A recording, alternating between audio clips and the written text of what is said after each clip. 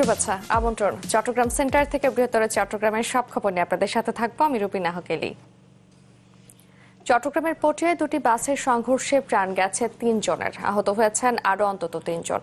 আহতদের প্রায় সবারই অবস্থা গুরুতর, তাদের চমেক হাসপাতালে ভর্তি করা হয়েছে। তারা হলেন আব্দুল কাদের, নীলু আক্তার ও বাপি দত্ত। এর আগে সকাল 11:30টার দিকে চট্টগ্রাম কক্সবাজার মহাসড়কে পটিয়ার শান্তিরহাটে শ্যামলী পরিবহনের একটি বাসের সাথে লোকাল একটি বাসের সংঘর্ষ হয়। এতে আহত 6 জনকে হাসপাতালে নেওয়া হলে ওমর ফারুক, জাহিদ হোসেন ও তার স্ত্রী নিগার সুলতানাকে মৃত ঘোষণা করেন চিকিৎসকরা।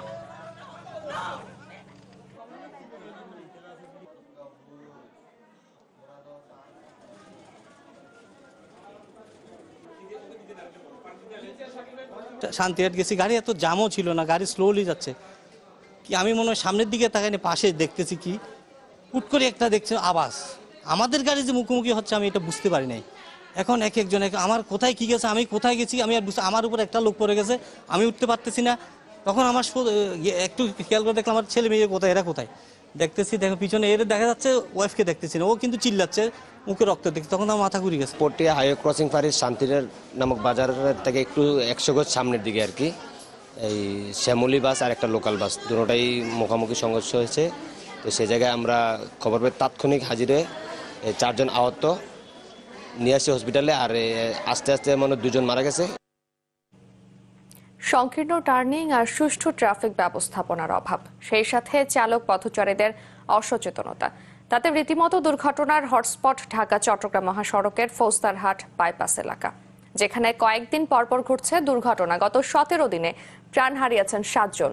যদিও ঝুঁকি নিরসনে স্বল্প ও দীর্ঘমেয়াদী পদক্ষেপের কথা বলছে সড়ক ও জনপথ বিভাগ। ইমদাদুল হকের রিপোর্ট, ছবি তুলেছেন শফিক আহমেদ সাজিব।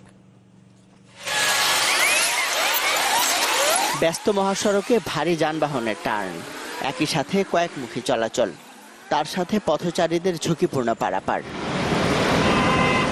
বিপজ্জনক যান চলাচলের চিত্র ব্যস্ততম ঢাকা চট্টগ্রাম মহাসড়কে সীতাকুণ্ডের ফৌজদারহাট বাইপাস এলাকার। মহাসড়কের অগণিত ছোট বড় যানবাহন আর বন্দর কেন্দ্রিক হাজার হাজার ট্রাক, কাভার্ড ভ্যান, ট্রেইলরের পঞ্চমুখী পারাপারের স্থান এই বাইপাস, যেটি এখন দুর্ঘটনার হটস্পট। এখানে গাড়ি ঘুরতে কষ্ট হয়ে যায় আর মানুষ পারাপার করতে কষ্ট হয়ে যায়। সাধারণ মানুষরা আছে, তারা রোড ক্রস করতে গিয়ে এটার নিচে চাপা পড়ে আর কি। প্রতিনিয়ত এখানে অ্যাক্সিডেন্ট হচ্ছে, কিন্তু আমাদের চাওয়া হচ্ছে যে ঝুঁকিটা যেহেতু কমানো যায়, যে ফুটওভার ব্রিজ প্লাস গাড়ি ঘোড়ার নিরাপত্তার জন্য ইউলুপ বা এই ধরনের কিছুদিন ব্যবস্থা করা যায়। চালকরা বলছেন ঝুঁকিপূর্ণ টার্নিংয়ের কারণে এখানে একটু অসতর্ক হলেই ঘটে ভয়াবহ দুর্ঘটনা, তাই তারাও থাকেন আতঙ্কে। এখানে জায়গা ছোটোর কারণে মনে করেন গাড়ি টার্নিং লইতে একটু সমস্যা হয়, জায়গাটা একটু বড় করা দরকার। টার্নিং এটা যখন আমরা টার্নিং নিই, এখানে আগে ঘুরাই যায়, সবগুলো জাম হয়ে যায়। তো একটা গাড়ি হঠাৎ করে ব্রেক করে ফেলছে, পিছনে এসে মেরে দেয়। এখানে তো ব্রেক করে তারপর দাঁড়ায় ঢুকতে হয়, কারণ এই মুহূর্তটা তো হয় নাই, এখানে একটা গোলচক করার দরকার। ট্রাফিক পুলিশের হিসাবে শুধুমাত্র এই মোড় কেন্দ্রিক দুর্ঘটনায় গত 17 দিনে মারা গেছেন ব্যাংক কর্মকর্তা, পুলিশ সহ অন্তত 7 জন। পঞ্চমুখী কার্যক্রম এখানে হয়, এখানে জায়গাটা কনজাস্টেড, তো এখানে ঘুরতে হলে একটু বড় জায়গার প্রয়োজন হয়। এই বড় জায়গার না থাকার কারণে অনেক সময় দুর্ঘটনা ঘটে। সংস্কার এবং আরেকটু প্রশস্ত করলে তাহলে দুর্ঘটনা অনেকাংশে কমবে।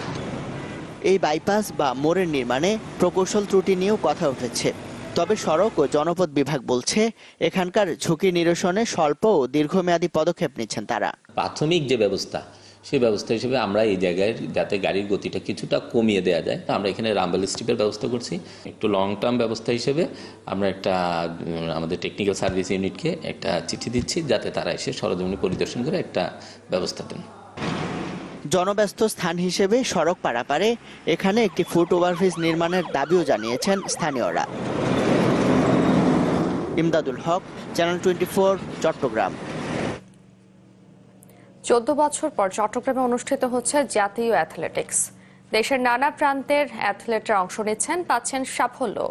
তবে সেখানে ম্রিয়মাণ স্বাগতিক জেলার অ্যাথলেটরা। কোনো সাফল্য তো দূরে থাক, ক্ষেত্র বিশেষে বাছাইও টিকছেন না। এজন্য পৃষ্ঠপোষকতা আর প্রশিক্ষণের অভাবকে দায়ী করছেন অ্যাথলেটরা। চট্টগ্রামের এম এ আজিজ স্টেডিয়ামে জাতীয় অ্যাথলেটিক্সের বর্ণিল উদ্বোধন। চারদিক সাজ সাজ রব। নিজ জেলা ও সংস্থার প্লেকার্ড নিয়ে মাঠে উপস্থিত 45টি সংস্থার 4 শতাধিক অ্যাথলেট।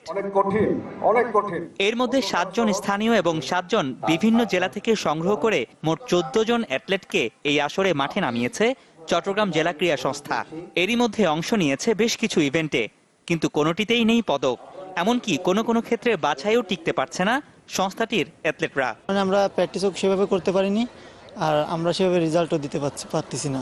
ফেডারেশন যেভাবে পরিকল্পনার কথা বলে সেটা যদি বাস্তবায়ন করে চট্টগ্রামের চেয়ে অনেক ভালো ভালো অ্যাথলেট উঠে আসার সম্ভাবনা আছে। আমাদের যে বার্ষিক ক্যালেন্ডার বা আমাদের যে কো কারিকুলাম অ্যাক্টিভিটিসগুলো আছে এগুলো আমরা প্রতিষ্ঠানের পক্ষ থেকে ধারাবাহিকভাবে করার আমরা সুযোগ পাচ্ছি না, যে কারণে আমাদের প্রতিভাগুলো ওখানে হারিয়ে যাচ্ছে। 100 মিটার হার্ডেলসে স্বর্ণজয়ী নৌবাহিনী তামান্না আক্তারও মনে করেন প্রশিক্ষণের অভাবে পিছিয়ে পড়ছে জেলা পর্যায়ের খেলোয়াড়রা, যে কারণে প্রতিযোগিতা হয় কেবল বাহিনীর মধ্যেই। বিশেষ করে অ্যাথলেটিক্সে লং টাইম ট্রেনিং এ থাকতে হবে, তাহলে জেলা থেকেই প্লেয়াররা বাইরে হয়ে চলে আসবে।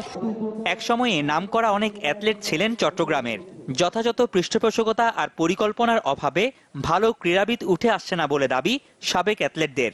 আমি মনে করি যথাযথ প্রশিক্ষণ পেলে চট্টগ্রাম একটি খেলাধুলার উর্বর জায়গা, এখান থেকে অনেক অ্যাথলেট উঠে আসবে এবং যারা দেশ বিদেশে দেশের জন্য সুনাম বয়ে আনবে। তবে প্রান্তিক পর্যায় থেকে অ্যাথলেট তৈরির বিভিন্ন উদ্যোগ নেওয়ার কথা জানান জেলা ক্রীড়া সংস্থার সাধারণ সম্পাদক। আমরা ফেডারেশনের সহযোগিতা আমরা কোচ দেওয়ার আহ্বান জানিয়েছি এবং ওনারও সম্মতি ব্যক্ত করেছেন, এবং আমরা কোচ পেলে তাহলে প্রশিক্ষণের মাধ্যমে আমরা ইনশাল্লাহ আগামী দিনের জন্য আমরা বেশ কিছু মানসম্পন্ন অ্যাথলেট তৈরি করতে পারব। রনি দত্ত, চ্যানেল 24, চট্টগ্রাম। এবার নিচ্ছি ফার্স্ট সিকিউরিটি ইসলামী ব্যাংক বিরতি। নরসুপে ক্ষুধার জ্বালা মিটিয়ে ফিরে আসবো বাকি খবর নিয়ে, সঙ্গে থাকুন। নরসুপে ক্ষুধার জ্বালা মিটিয়ে ফিরে এলাম সংবাদের পরের অংশে, সঙ্গে থাকার জন্য ধন্যবাদ। কক্সবাজারের মেরিন ড্রাইভে প্রথমবারের মতো অনুষ্ঠিত হচ্ছে আল্ট্রা ম্যারাথন। ভ্রমণ হোক দায়িত্বশীল এই স্লোগানে 3টি ক্যাটাগরিতে ম্যারাথনে অংশ নেন দেশ বিদেশের শতাধিক প্রতিযোগী। সকাল 6টায় ইনানি সমুদ্র সৈকত সংলগ্ন পয়েন্ট থেকে শুরু হয় প্রতিযোগিতা। এতে 161 কিলোমিটার ক্যাটাগরিতে প্রতিযোগিতা শেষ হবে 36 ঘন্টায়। যাবে টেকনাফ 0 পয়েন্ট পর্যন্ত। টিওবি নামে একটি প্রতিষ্ঠান এই ম্যারাথনের আয়োজক। পর্যটন এলাকার পরিবেশ রক্ষায় এই ম্যারাথন ভূমিকা রাখবে বলে জানান আয়োজকরা।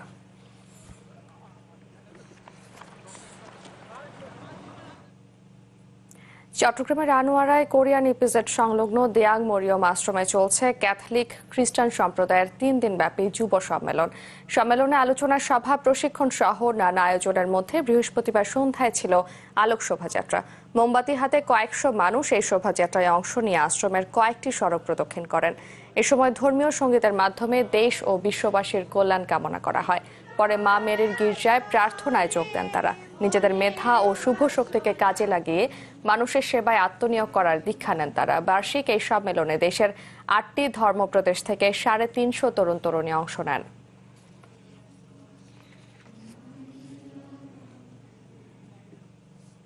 চট্টগ্রামে চলছে 3 দিনের গণসঙ্গীত উৎসব। শ্রীজামি সাংস্কৃতিক অঙ্গন এই উৎসবের আয়োজক। গতকাল সন্ধ্যায় শিল্পকলা একাডেমিতে শুরু হয় এই উৎসব। শুরুতে ছিল মুক্ত আলোচনা, যাতে অতিথি ছিলেন কথা সাহিত্যিক হরিশঙ্কর জলদাস, সাংস্কৃতিক জোটের সাধারণ সম্পাদক গোলাম কুদ্দুস, পশ্চিমবঙ্গের গণসঙ্গীত শিল্পী বিপুল চক্রবর্তী। পরে শ্রীজামির পরিবেশনায় ছিল কবিতা ও কবিতার গান, ছিল ঢাকার বন্যশিখার পরিবেশনায় গণসঙ্গীত। আজও রয়েছে নানা অনুষ্ঠান। কাল শনিবার শেষ হবে এই আয়োজন। শ্রীজামি প্রতি বছরই আয়োজন করে আসছে এই উৎসব।